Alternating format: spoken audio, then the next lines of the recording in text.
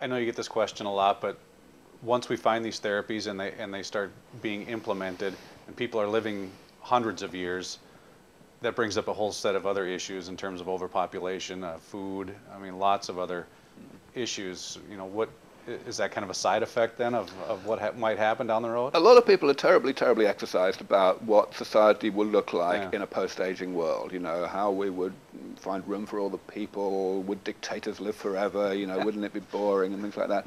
The fact is, this is a nonsensical sort of conversation to have because it assumes that we don't have a problem today. And hello, yes, we do have a problem today. We have 100,000 people every day dying of the diseases and disabilities of old age, and furthermore doing so after a long period, usually, of, you know, decrepitude and disease and dependence and general misery. We've got a very big problem today. In the industrialized world, the proportion isn't 2/3, it's 90% of all deaths are due to aging. Now, if we look at today, the sorts of trade-offs that we think about, there are trade-offs, sure. You know, the fact that we've made good progress in postponing cardiovascular disease is the main reason why we have so many people today with Alzheimer's disease.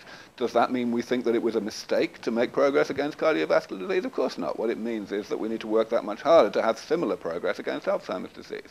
And it's certainly the same when one looks at other societal consequences. For example, if we were to defeat aging, that would simply motivate us to work a bit harder to improve renewable energy and nuclear fusion and so on, so that we wouldn't have such a carbon footprint, so that we could have more people on the planet with less environmental impact. You know, these are really obvious points, and it's completely embarrassing that so many people fixate on these concerns and just refuse to acknowledge that we have a problem today that needs to be fixed. Another part of that, if we get these therapies in place that we can extend our life, does it change potentially the way a person would live their life? I have absolutely no idea how people are going to live their lives when they can expect to live healthily for a very great deal longer. But I don't really think that it's likely to be very much different from how it is today, except insofar as differences may arise as a result of new technologies. You know, the internet has changed the way that people live. You know, so plenty can happen that has nothing to do with the actual biomedical progress that we're talking about here.